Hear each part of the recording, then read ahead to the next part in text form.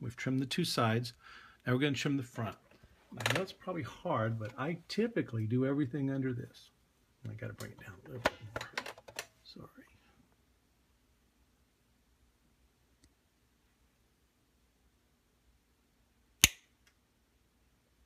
That was a good one. Now here's more of the things that make doing this very hard, because this will probably stick out a little too far, and you're typically going to have to get it most of the way back to the metal. You don't have to do that. If some of this was to stick out beyond the body, it would make no difference. But it's something that I like to do.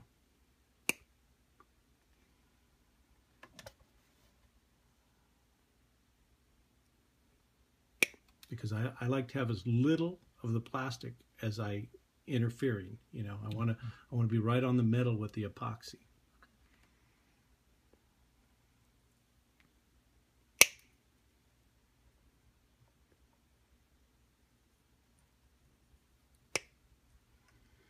That's about all I can trim with there. Now the back pieces, I could use that other cutter, but I found personally, I'm going to go in right at the end of the pins. And again, be careful because there's those silly wires. Do you have to cut that part? Yes. When I cut this, you can just bend down and break that piece off. And then it's gone.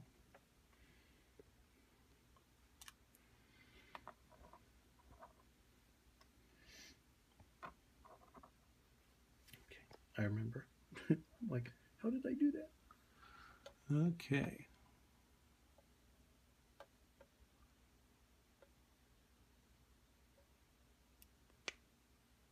That's what it typically does. It snaps like that.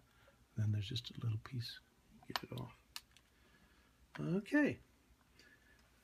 Now we're going to do our first test fit.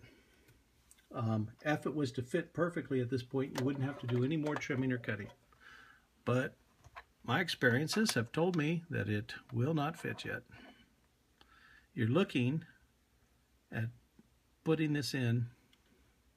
Are you sliding it in or you just drop it? I try to put it in. There's a little piece right there that's not allowing me to. See how that piece... The tolerances on the body are pretty tight. Not tight like rubbing tight, but tight where you can't have anything like this there. So always take your time. When I don't normally have a piece like that to deal with, but take your time. And yeah, see, I can't even get it in there because if you look down, you'll see just the slightest notches there, and that won't allow it to go in. So I'm going to get a better hold of it. Front to back's not so bad because there's no wires in the way. You just have to worry about the stylus. Back to my magnifying glass.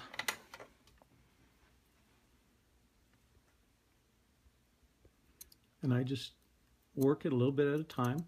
I don't care about taking off extra because then nothing will be in the way. And I never work back towards this way because again, there's wires there that could be damaged.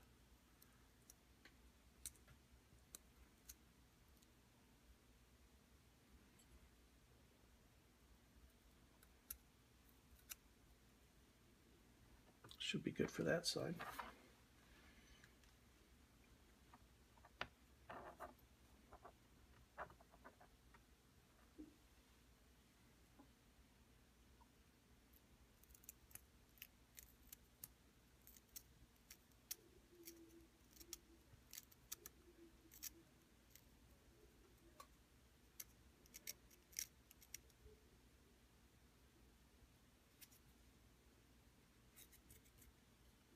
You don't have to worry about the magnet assembly because all this is plastic, so nothing will stick to it. Except for the possibility of the front, that's definitely going to be plenty of on the side work.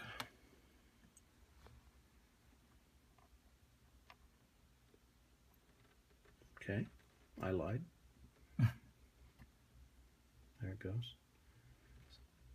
It's tighter than usual, by the way.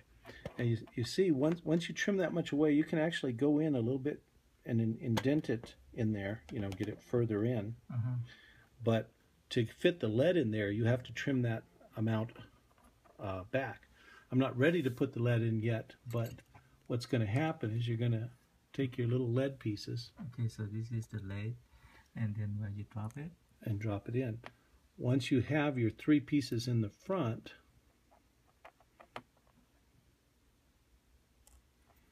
okay, where'd it go? Oh, I have it up just a little bit. Okay, you can probably see those 3 pieces of lead in there now. You put 3 in there? Yeah, in the front. Okay. Now when I push it forward, the back is flush. So now everything in the back is flush. When you've done it like that, it is okay to have it stick out a little bit, but it, you know, it won't sonically hurt it. This is just where I want to be when I'm doing it. I want this as flush as possible. Okay. And so now the 3 pieces are in the front. The reason we did the trimming on the side was to get 2 pieces on each side. And we can actually stick those in now. Now typically anything that you're grabbing lead with is going to be metal. So be very careful when you get close, because there's magnets up in here and it will pull towards it. So don't do it without hold, because if I wasn't to hold this, the draw would pull that to this. So that's why I'm holding it, because I don't want it to move around on me. So each body you supply with 7 lead shot, right? Correct. 3 for the front and 2 for the sides. Sometimes to get them to drop down all the way and get in there properly, you might have to wiggle this a little bit. But you know, until you put the tape on the back to prevent any leakage of the epoxy, you don't have to worry. You can just wiggle things around so that they will fit.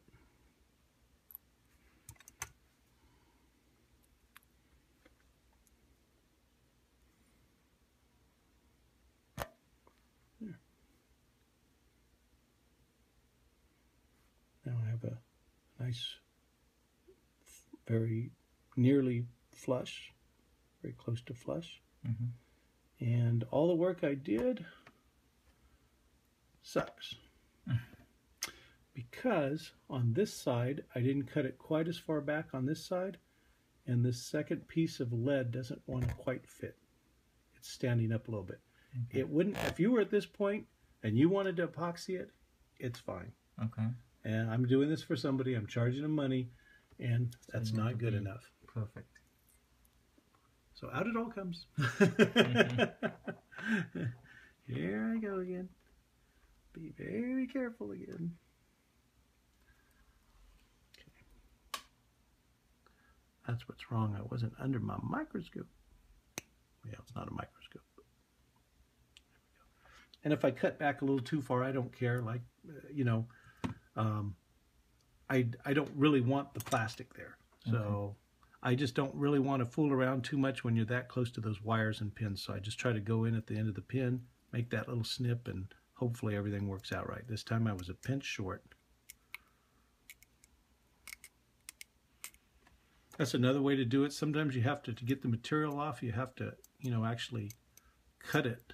But other times you can just scrape the edge to get it to get flush. Now this should work better than the last time. There it goes.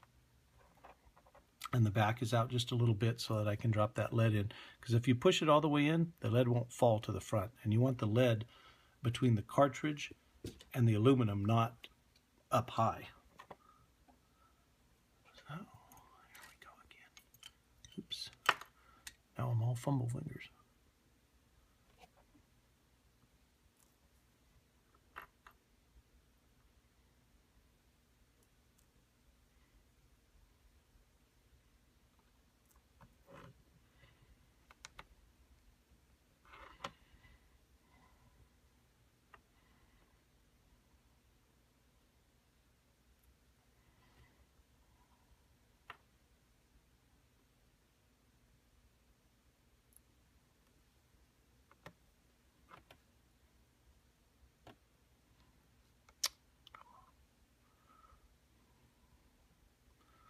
that piece of lead was bigger than the other pieces of lead. But if I can get everything to stay down, you can push back here. The factory has glued this area, and it's pretty strong. So whenever you need something to go, never get towards the front, but you can always push back here. Okay. Apply a little bit of pressure if you need to.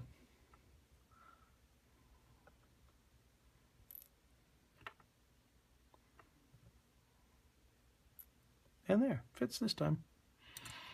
Wish I'd have done that the first time. Okay, now I pushed it back up a little bit. It should be nice and flush.